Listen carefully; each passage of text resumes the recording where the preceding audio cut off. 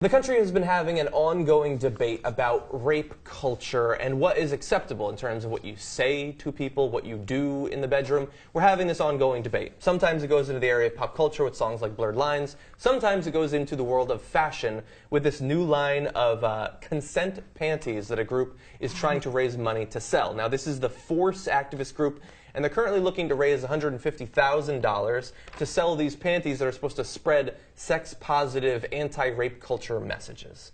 So why don't we bring up the pictures, and what do you think about this? You mustache me for consent. It's funny and it's cute. It's kind of clever. Uh-huh. Is this, so now, is this an actual panty design, or is this one of the like spoof panties from the Victoria's Secret fake line? So I was led to believe that these are ones that they might actually... They might actually make. Yes, yeah. Mm-hmm. I mean, who knows? They don't have the money yet. Let's talk about sex. I think there's one more. How does that, yeah, let's talk about like. sex. Okay. With a winky face.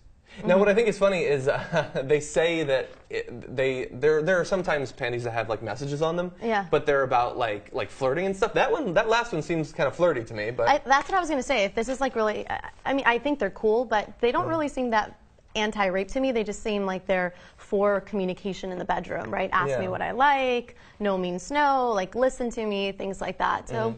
They're fun little messages. I don't really think it's going to make an impact. Yeah. in rape culture. But they say that this by itself is not supposed to have any sort of large impact. They just want to, in as many areas as possible, inject, I guess, the philosophy right, into and the start dialogue. The conversation and bring awareness, which I think is great. But I think also when you think about, you know, underwear and at what point your partner sees your underwear, if you're in a first date. I wasn't talking about date. I'm just talking about if you're already taking your clothes off, like, I don't see how that is going to prevent rape or anything like that, unless, of course, it's being forced off of you. Yeah. But I don't necessarily think a message like that is going to stop anyone. Well, I think the activists would say that they're hoping that a girl who decides to hook up with a guy, he starts to take off her clothing, he sees that, and then he will go forth and spread the word, kind of. I think that's the idea. Is it's supposed to... But look, he's probably pretty distracted at that point because he's about to have sex. Are you really going to stop and read a message? You just want to take those things off. Yeah. No, if I see like a humorous like limerick on the panties, I will stop and read them, sometimes aloud. We'll both appreciate it. No, not really. I've never seen one of those. But you're full of it. And so some critics have come out and said that, like you said, this is not the right venue for it. You've already taken off your pants. Now they respond by saying, just because I've taken off my pants does not mean that I don't reserve the right to say no, which is totally true. Of course. It seems like pretty rare that you would have to do that, but it is totally true. Now, Ricky, do you have something to say? You're giving me a hard look. I am. Yeah. No pun intended. Okay. Oh, wow. John had a real ass joke coming out of La Cepadilla. Yeah, so, look, we have covered lots of stories that get into this topic in the past. We had multiple videos about Blurred Lines, and look, I don't agree with the common narrative that it's like promoting rape or anything like that. And I think that it's important that we have this ongoing dialogue, and just because you're in college or something and you're not influencing legislation does not mean that your opinion doesn't matter or that having dialogue with other college students doesn't matter.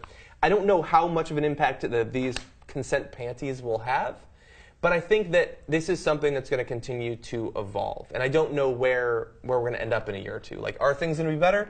I mean, rapes are lower. That's not a fact that you commonly hear, but rapes are way lower than they were 10, 20, 30 years ago. But still, as long as there's any, it's a problem. Any other thoughts? I think they're cute, and I think that they're a great alternative to the really like sexy, sort of flirtatious, slightly sexist messages that you find on panties now. So it's good to always have a different perspective. What are some examples? Do you know of any?